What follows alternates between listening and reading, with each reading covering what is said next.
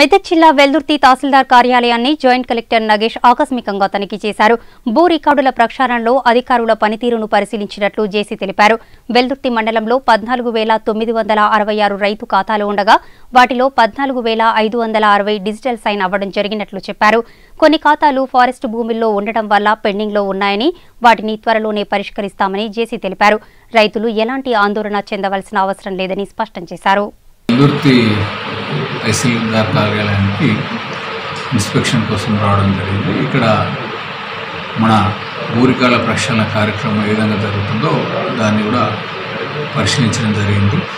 అది మన దగ్గర మొత్తం 14,960 ఖాతాలు ఉంటే మనకి 14,500 ఖాతాల వరకు డిజిటల్ సైన్ కావడం జరిగింది. అందులో 12,300 ఖాతాల వరకు వ్యవసాయ ఖాతాలు ఉన్నాయి. అదేవిధంగా మనకి ఫారెస్ట్ డిపార్ట్మెంట్తో కొంత డిస్ప్యూట్ ఉంది. మనం అసైన్మెంట్ పట్టాలు ఇచ్చిన భూములు కొన్ని సర్వే నంబర్లు కొన్ని ఫారెస్ట్ వాళ్ళ గెజిట్లో ఉండడం వల్ల అది పాస్బుక్లో ఆపడం జరిగింది. అటు చోట జాయింట్ సర్వే చేసి మన ఫారెస్ట్ భూమి ఇంకేమన్నా ఉంటే దాంట్లో పాస్బుక్లు క్లియర్ చేయడం జరుగుతుంది. అదేవిధంగా మనకి ఇట్లా ఫారెస్ట్లో ఆల్రెడీ అసైన్మెంట్ పట్టాలు ఇచ్చినాయి, ప్రభుత్వానికి వివరాలు పంపించినాం.